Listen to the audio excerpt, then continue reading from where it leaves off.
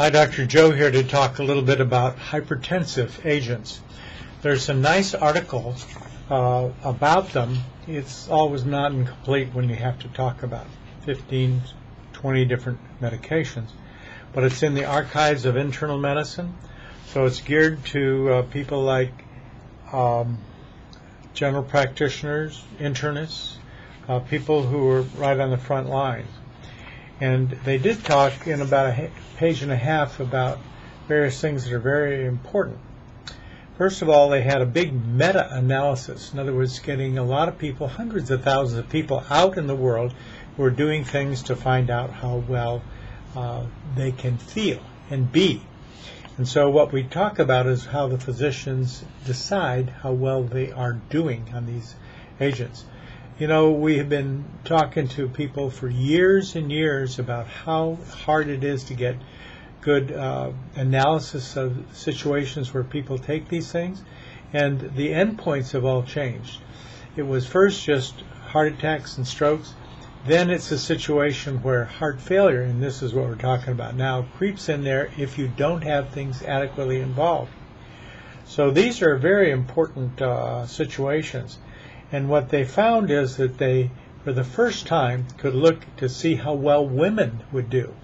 Women are undertreated, under analysis, under research. Very little is known about them, and yet they are the ones who have most of the impact of not having their blood pressure well controlled. So all these things are very interesting to most people.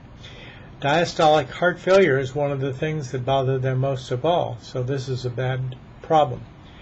But going through all the things, I would say one thing is what we learned from this as well as other times we've been involved in this, and that is one agent, the RAS inhibitor, is the only really new thing, and everything else up to this time has been damned by most of the studies.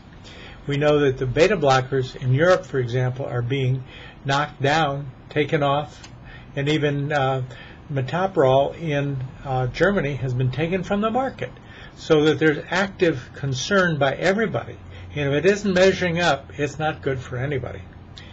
We have used something called Valterna to good effect.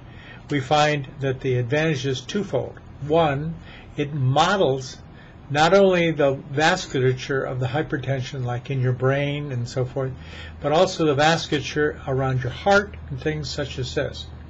Valterna is both Diovan, which is an ARB, and we have something also that it's in the same category as something that models the arteries back to normal, getting rid of the trash in your kidneys that come from the adrenal gland, contributing to the high blood pressure.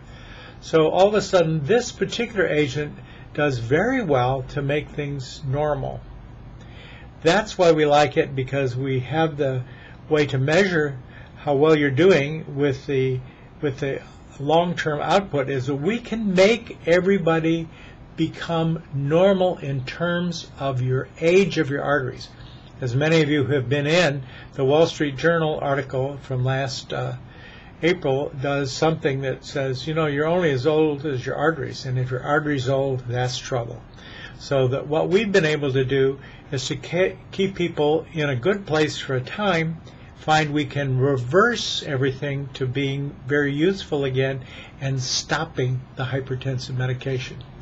Now, you just can't stop it because it's a good thing. You have to measure the things that we use to measure how well we're doing. It's very good, and it's thrilling to be able to do this.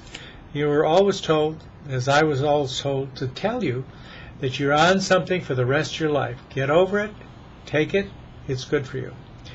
It can be in a place now when we can be so good that your blood pressure will be so low that we must discontinue it. Keep it up with other things like our arginine and the like. And all of a sudden we've got a range of health that comes out of this unobserved before. And that's where I really will tell you it's your time.